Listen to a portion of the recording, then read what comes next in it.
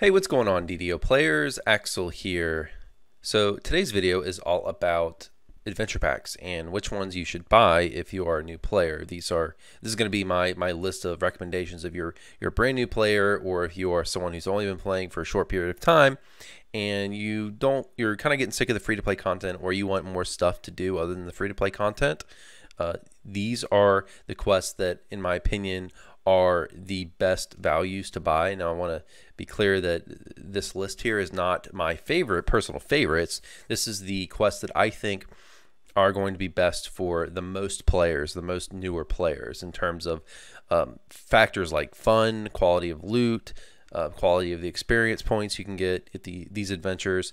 Also just the quality and quantity of the content, and also the popularity of the content, the ease of getting groups with the content. So those are the main factors I'm considering. So also I want to say before I get started is if you are brand new,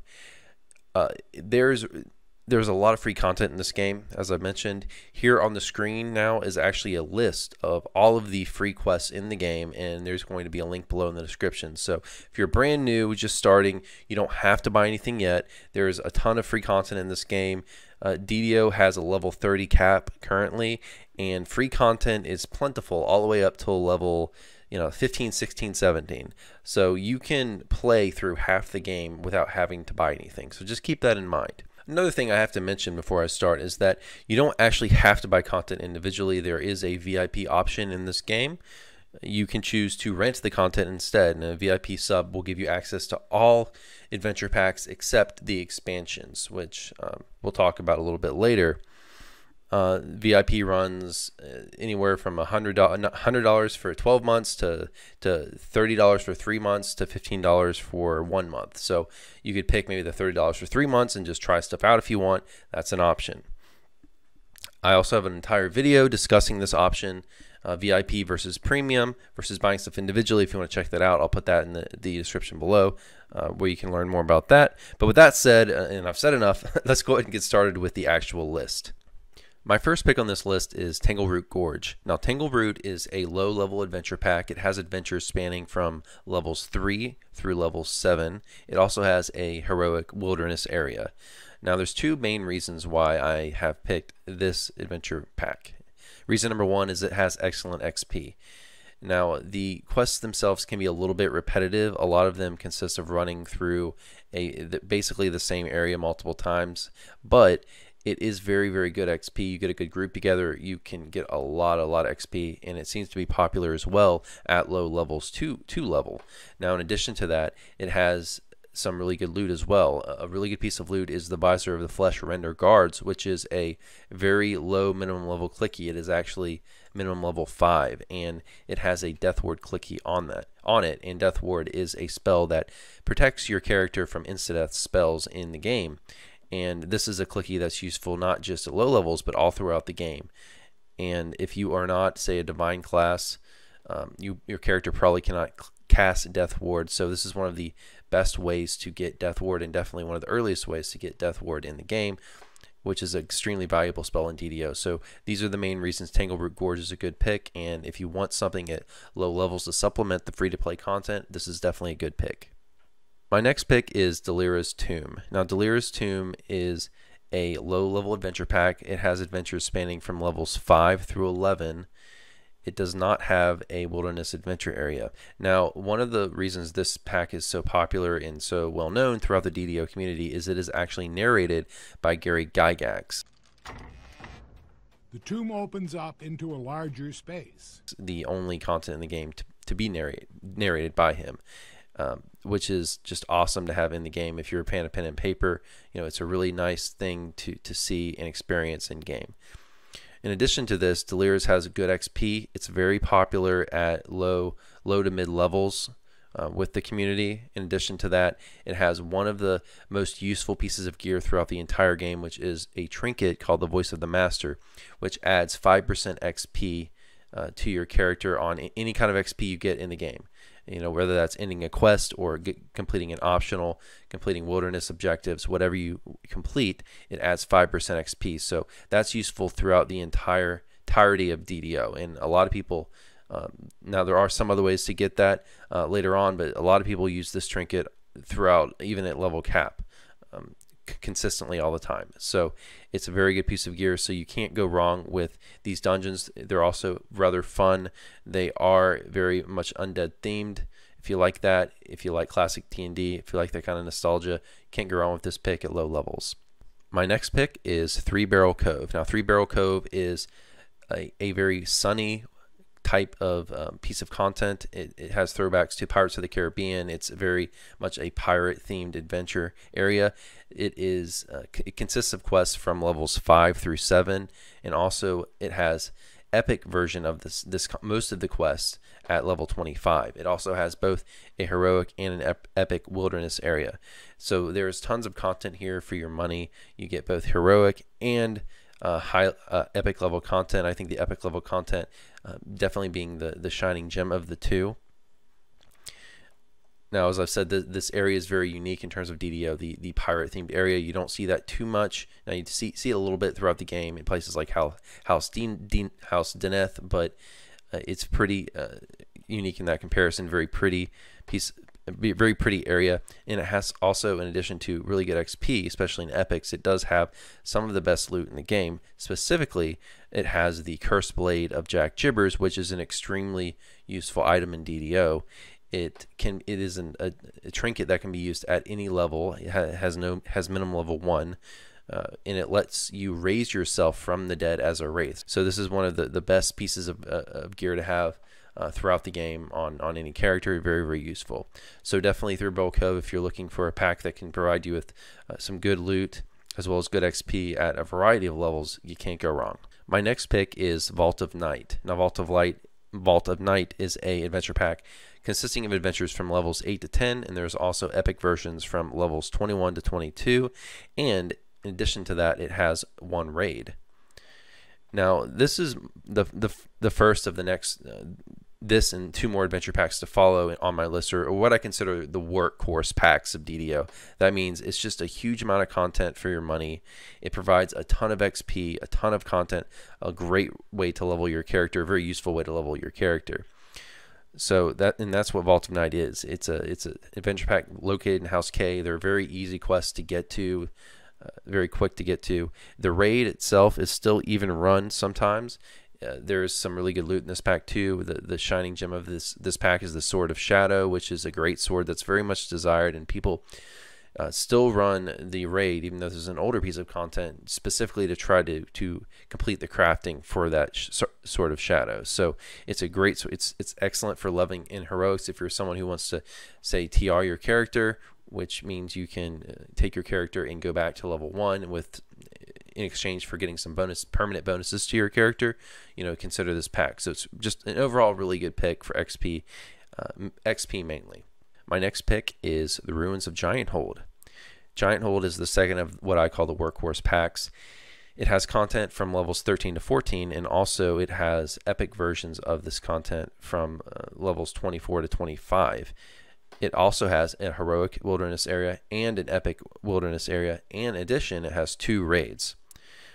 Now, this content is just so much. It's so much content. It's just a great, the wilderness area is very good. It's very fun pack in my opinion, because it, as the name would suggest, it consists of giants. So there are all kinds of huge enemies, huge giants here to slay in this area.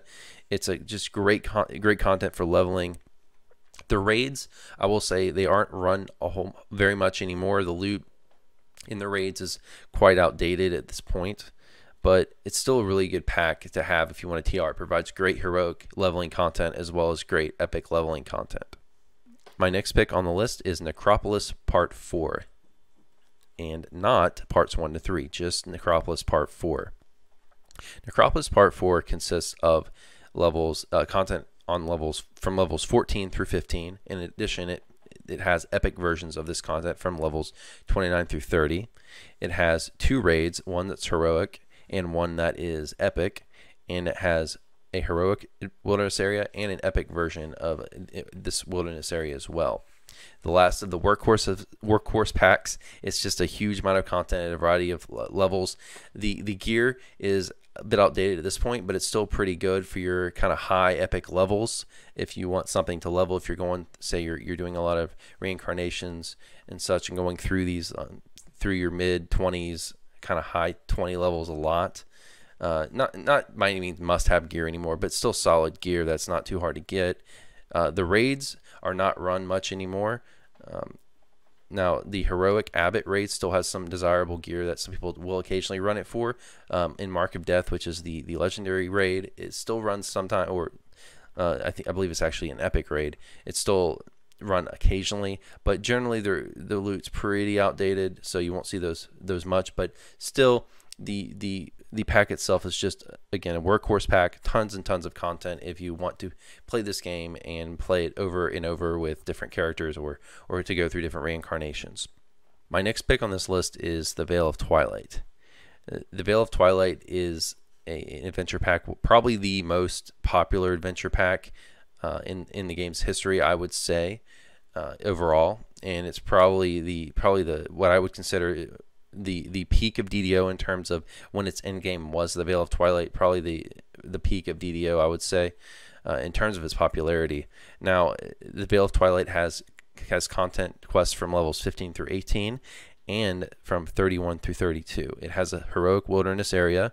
It does not have an epic wilderness area, but it has actually an additional heroic wilderness area on top of the Veil. It has in addition to the Veil heroic wilderness area, it has a Subterran wilderness area as well, which is located in the marketplace, and it has 3 raids. Now, if you want to reincarnate and that's your thing, and you want to go through the heroic levels a lot, say you want to build a great caster or something, and you want to run through lots of caster past lives to get your DC bonuses from past life feats, this is one of the best packs to have, because Heroic Shroud Raid still offers some of the best heroic gear. Now, even if you don't want to TR a lot, it still offers, Heroic Shroud offers some great gear that's useful at any levels, such as you can craft Raise Dead clickies, which lets you raise your party members from the dead without having to have the spell. So you can raise them as a fighter, as a paladin, as as a ranger. You don't have to be or barbarian. Also, displacement clickies lets you cast displace on yourself, which gives you all enemies a 50% chance to miss your character. These type of things are really, really nice to craft, and they're not too hard to craft. And the Veil of Twilight still has Legendary Shroud, which still has good gear for legendary content, and is still run fairly, I'm not going to say it's run a lot, but it's still run somewhat often. So it's overall just a really good pack as well for XP. People run this a lot, kind of at your later heroic levels, say from levels 16 through 19 or so. People run Veil a lot, so it's a very popular pack as well. So definitely a good pick. Okay, and now we're going to move on to the last 3 picks on the list, which are all expansions. So the first pick is the Menace of the Underdark expansion. Now, the Menace of the Underdark is the DDO's first ever expansion.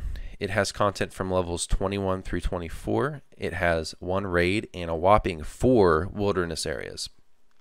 Now, Menace of the Underdark, in my opinion, is a mandatory purchase if you want to play levels 20 and above, because it includes epic destinies, and epic destinies are essentially enhancements for your epic and legendary levels. That means levels past 20.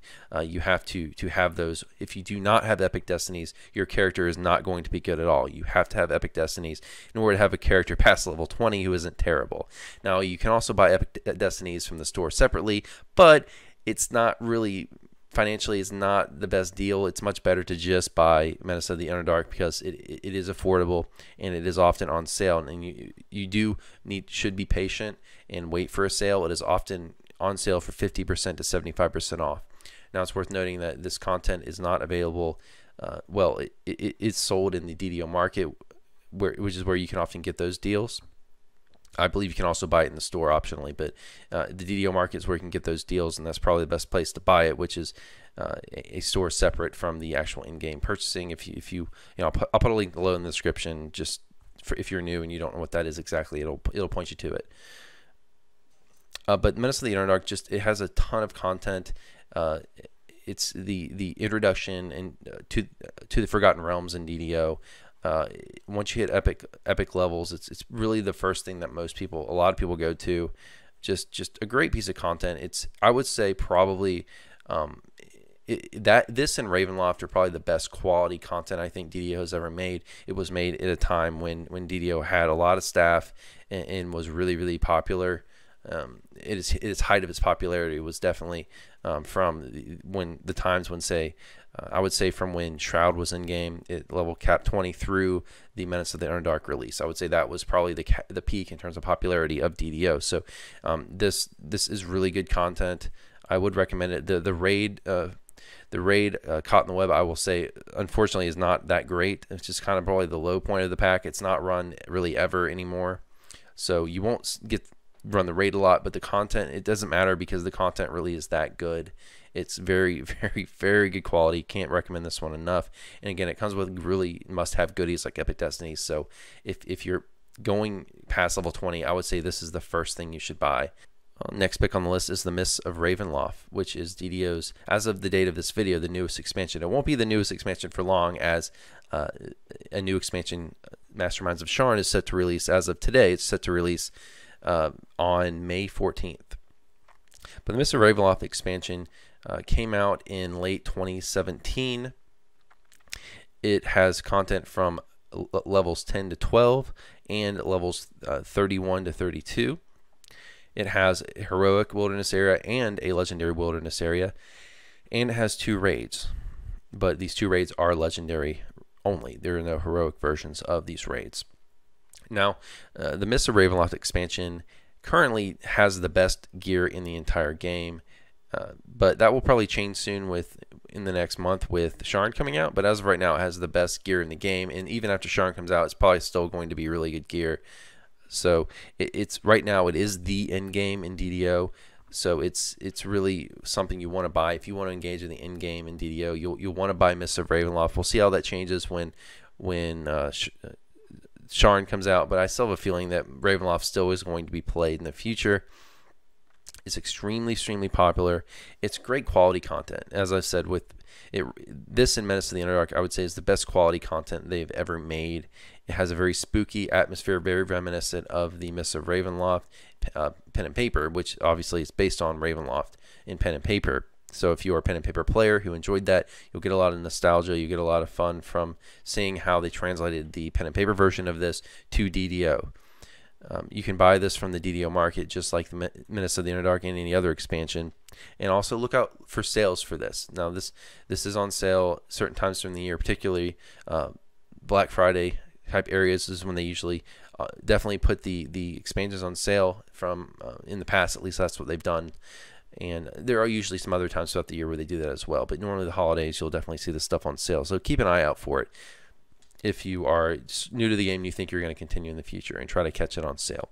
My next and last pick is the upcoming Masterminds of Sharn expansion. And as of the making of this video, it is not out yet, so I can't give details. But considering everything we've heard, it's going to be a good expansion.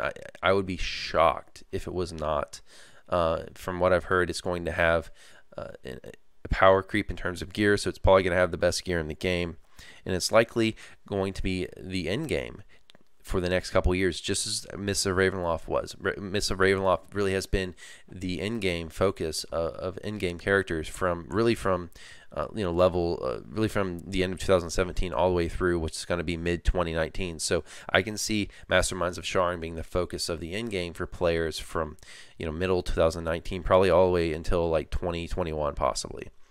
Just depending what they do in the future. But it's going to be a great pick for sure. It's going to be super popular unless it's a dud, but I really don't see it being a dud based on all the development news we've gotten.